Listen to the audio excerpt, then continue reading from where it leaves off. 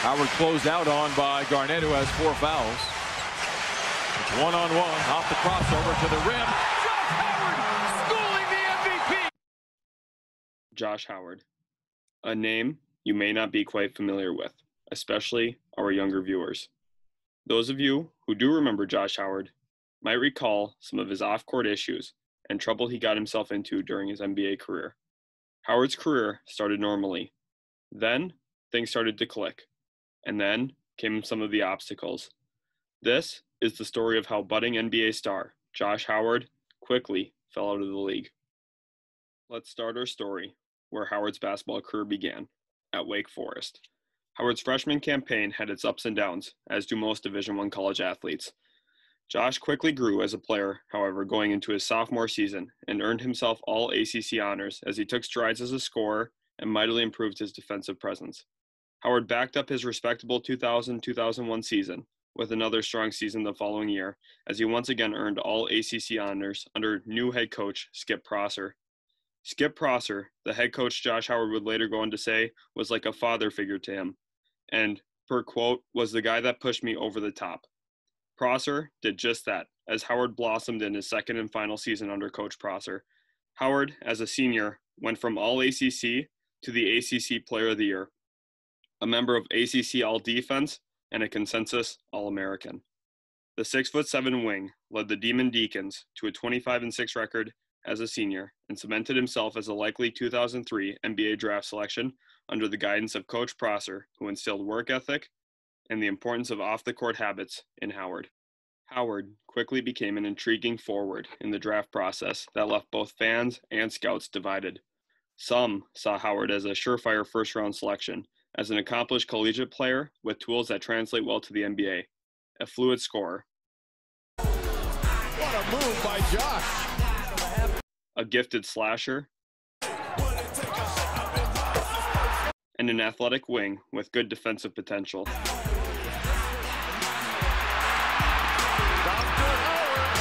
Others saw him as a second-round player due to inconsistencies as a shooter, limited potential as a four-year college player, and questions about size in a physical NBA. Howard was still on the board at pick 29, the final selection of the first round, and the Dallas Mavericks were on the clock. Then head coach and GM Donnie Nelson did what Donnie Nelson does best, draft. The Dallas Mavericks selected Josh Howard at pick 29, solidifying him as a first-round selection.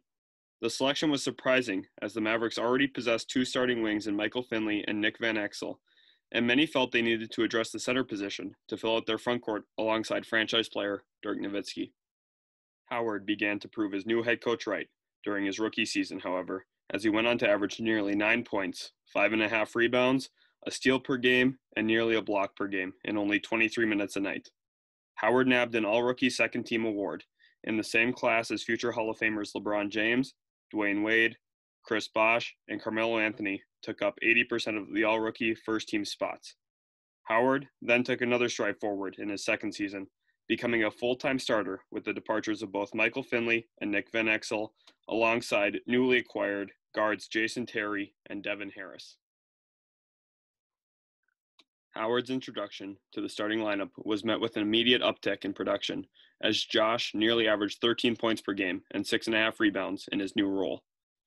At this point, though, Howard was nowhere near a star.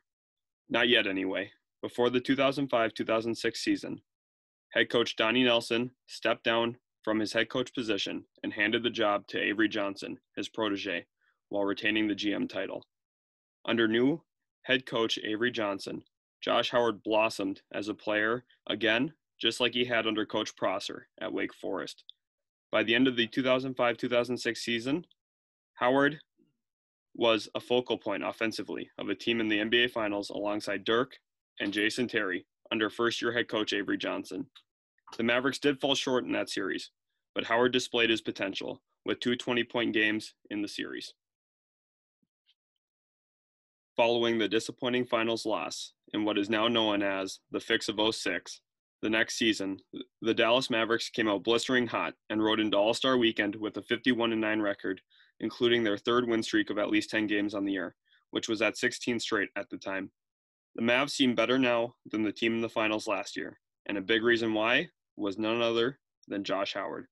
Howard was named to the All-Star team for the first time in his career and finished the year averaging 18.9 points per game, nearly 7 rebounds a game, while shooting 48% from the field, 38.5% from three, and 83% from the stripe. Josh had become one of the best two-way wings in the world. He emerged as a unique creator off the bounce. Howard. A dynamic slasher with a killer first step. The perimeter, it looked like. Now he dances baseline away from Serbiak, and with thunder throws it down. The Warriors, Steven Jackson and Baron Davis.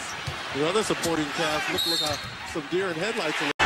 In NBA playoff history. And here's Howard. It counts. The foul. An athletic freak in transition and as a cutter. To Josh Howard, la-di-dee, la-di-da. Same story, different day. Offensive rebound. Dampier, Howard is fouled. It counts. And a key defensive weapon to anchor Dallas's defense. Shooting.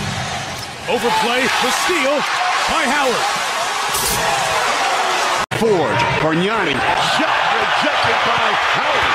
Josh Howard. Line to the lane. Slashes inside. Jason Williams gets it to O'Neal. By Jason Williams. Anytime Shaq man leaves you, get the ball to the big guy. Howard's ascension to basketball stardom had the NBA world buzzing during Dallas's phenomenal season.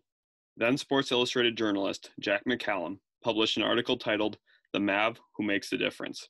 In this article, McCallum stated, if the league's winningest team is to take the final step to an NBA title, no player will be as crucial as forward Josh Howard, who has established himself as Dirk Nowitzki's right-hand man. Kobe Bryant even took notice of Howard's game, stating the following. They haven't had Josh Howard any of the 3 games played in this year. Kind of different wrench to see. He's a problem. Yeah. He's a problem because he's another guy that you got to really focus on, especially on that block in the mid-post. You really got to pay attention to him, his offensive rebound capabilities, getting possessions back for his team. He's a problem. At this point, it was clear Josh's game and fame were both trending in the right direction, or so we thought. Fast forwarding past the 67-15 Mavericks' historic postseason collapse at the hands of the A-seeded We Believe Warriors, we find ourselves ahead of Game 3 in the 2008 first-round playoff series matchup, with the New Orleans Hornets led by Chris Paul holding a 2-0 lead over the Dallas Mavericks.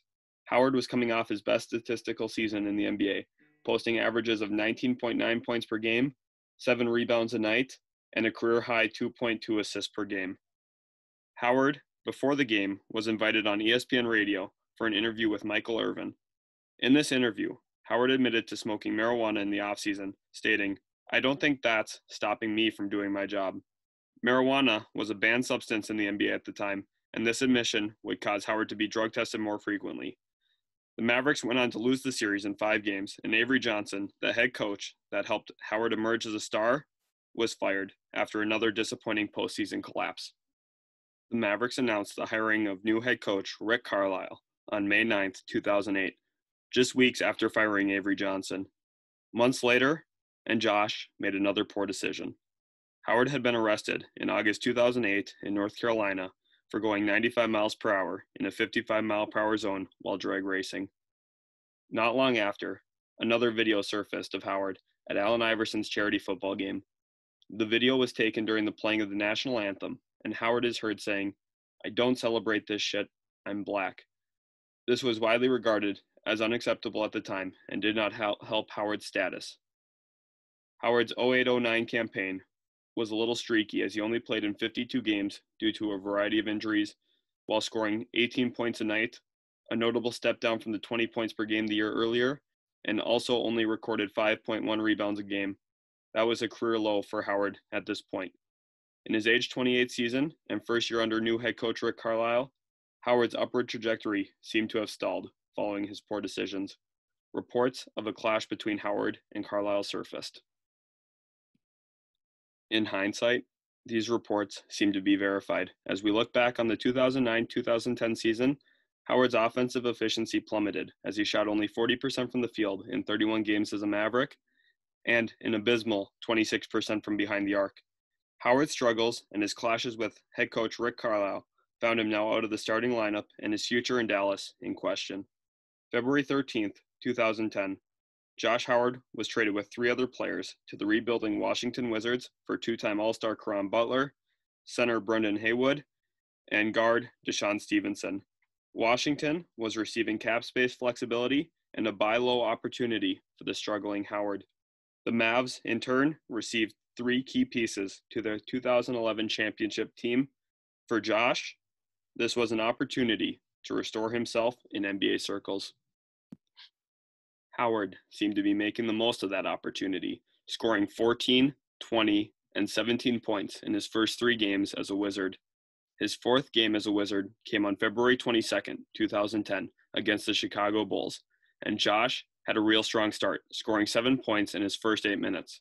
However, with 4 minutes and 26 seconds left in the first quarter, Howard caught an outlet pass in traffic and went down to the ground immediately.